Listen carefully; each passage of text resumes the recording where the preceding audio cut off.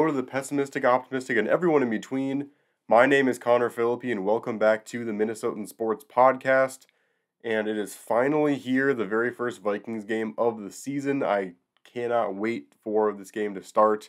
And just a quick reminder to you, every single week during the NFL season, as a Vikings fan, I do a raw reaction to every single game. So it's basically me, every single time a Vikings game happens, the instant that game ends, I'm flipping the camera around and I'm giving my raw, honest reaction just seconds after seeing the end result of the game. And I like doing that because it feels kind of like I'm actually getting the main points I feel across, and there's some funny moments when there's frustrating losses or exciting wins. Just that initial feeling is just really fun to capture that. And so I do that every single week, so make sure you tune in for that every week. And this week, I'm actually going to be doing my raw reaction from US Bank Stadium. I'm actually going to be going to the game this week with my wife against the Buccaneers. We are going to be breaking down the Vikings versus Bucs game. This is a game between two teams that are going to have very different seasons, I feel like, this year. I think the Bucs are going to look pretty rough this year. I think that there's going to be issues with deciding which quarterback is going to end up coming. I think that at least 3 or 4 games from each quarterback as a starter. That's my prediction, that both of these two quarterbacks will be benched at some point in the season. But they're trotting out Baker Mayfield to start out the season, which I think is a good idea with this new Brian Flores defense. They kind of have the strategy of come after the quarterback early and often, and I just think that's a bad idea to throw out a quarterback who's never started a game in that kind of a situation. So good idea by the Bucs to do that. But Baker Mayfield, coming off of a season where he bounced from 2 different teams, went to the Panthers, sucked there, went to the Rams, and had the one good game where he had that game-winning drive. And besides that, he really hasn't been impressive the last couple years. So a lot of things to feel positive about as a Vikings fan, but also there's going to be plenty of things where we're going to have concerns of our own. And so let's just get into the main keys to the game. Well, first, just going over the injuries. Really, there's one clear injury here. The Vikings honestly doing really well injury-wise now. You know, Hawkinson's ear infection miraculously cleared up as soon as he signed that extension with the Vikings. We seem to be doing pretty well now injury-wise, and honestly the Bucs are too. Just a few guys that are questionable for this game. The big injury already was announced and is already, unchangeable, and that is Ryan Jensen, the Bucs star center, out for the season with that injury, and it's a big hit to the Buccaneers. So hopefully that means good things for, Tonga and Lowry and Phillips, and maybe even Jordan Hicks coming in every now and then as a linebacker, because that was definitely an issue last season, was getting pressure on the interior of the defensive line, as well as we were supposed to be a good run-stuffing team last year, and we just weren't, especially in that playoff game against the Giants. And if we're going to get back to that point, which is the goal, then we're going to have to do better against the run against those teams. And so that's going to be a big factor, is him not being in the game. Jensen not being in the game is going to be important for the Bucs and for the Vikings. So let's get into the rest of the keys to the game. The one overarching key to the game for the Vikings is do not, under any circumstances, take the Bucs for granted. I mean, they've got a team that I think is going to struggle this year, especially with it kind of just being a down year for them, where they're now without Tom Brady. There's going to be a lot of frustration at quarterbacks. But if you look at some of these players on their roster still, I mean, still have Mike Evans and Chris Godwin. That's a solid wide receiver combination. Trey Palmer, not the most, solid wide receiver 3.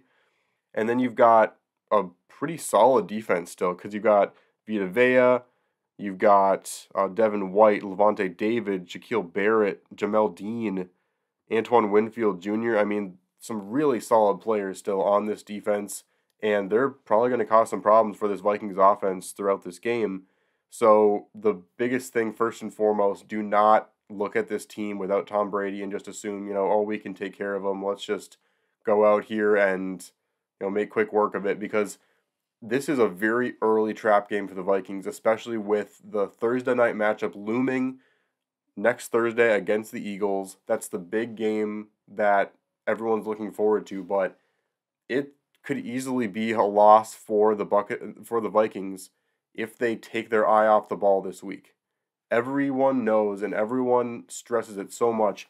Every single team in the NFL is an NFL team, a team full of professional players that can beat you if you don't play to your full potential. That's the main thing.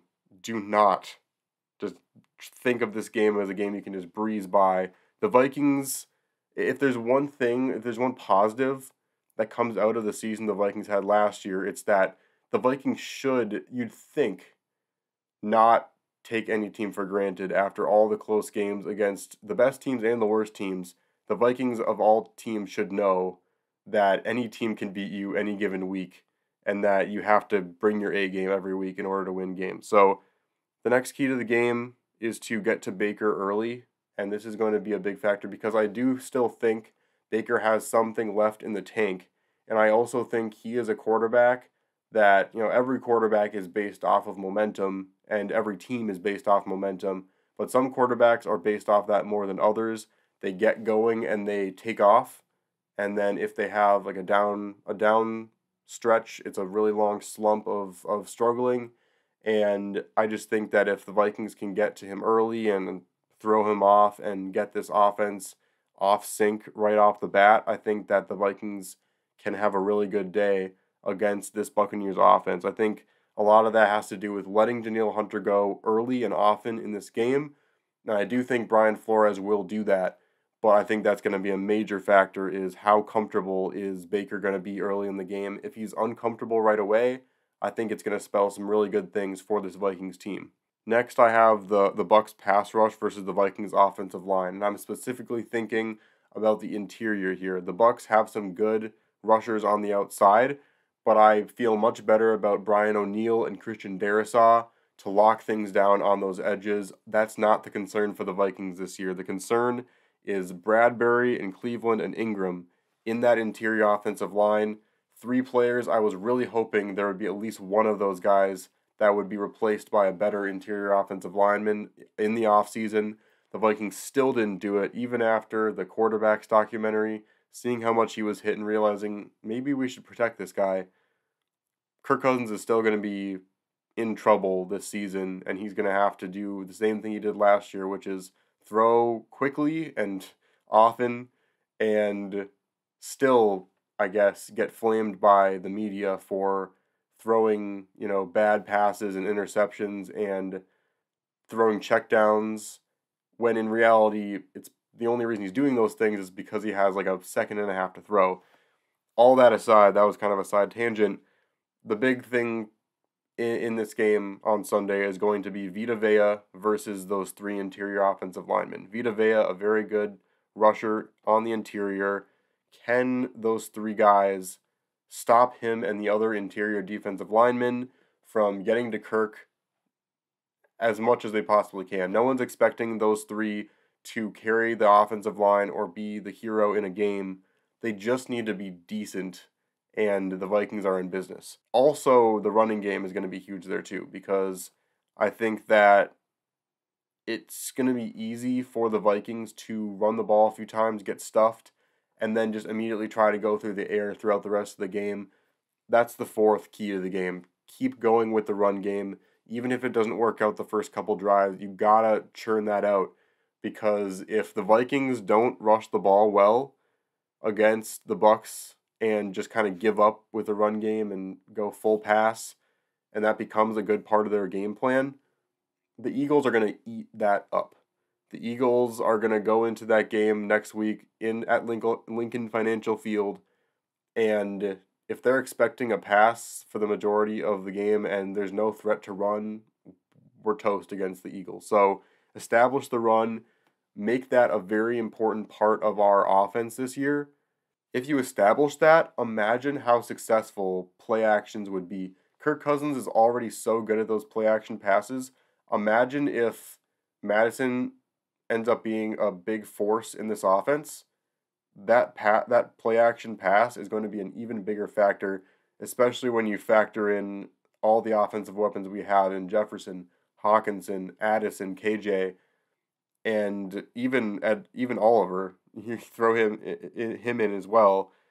This passing attack is going to rely a lot on how well we can establish the run. A couple other goals, trying to go to Addison and Osborne as much as possible in this game.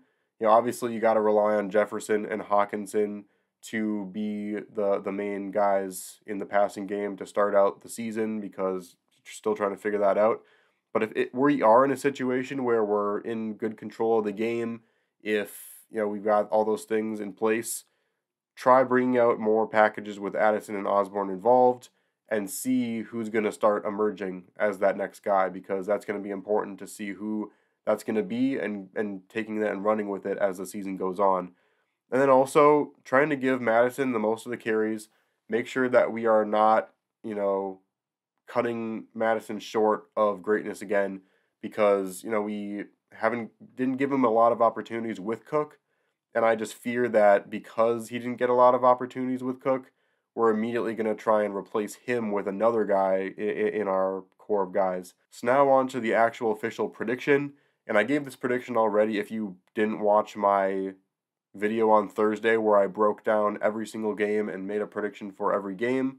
I said it briefly, but just teased it because I wanted to do this video. But make sure you check out that video for all the rest of the breakdowns. But I did say that I think the Vikings would win that game in that video. I still stick by that. My prediction is that the Vikings win this game 27-17. And yes, it's bold of me to say right off the bat that the Vikings are going to win a game by more than a touchdown. But if there's any game to start off on the right foot and win a game more handily, I think this is the game to do it.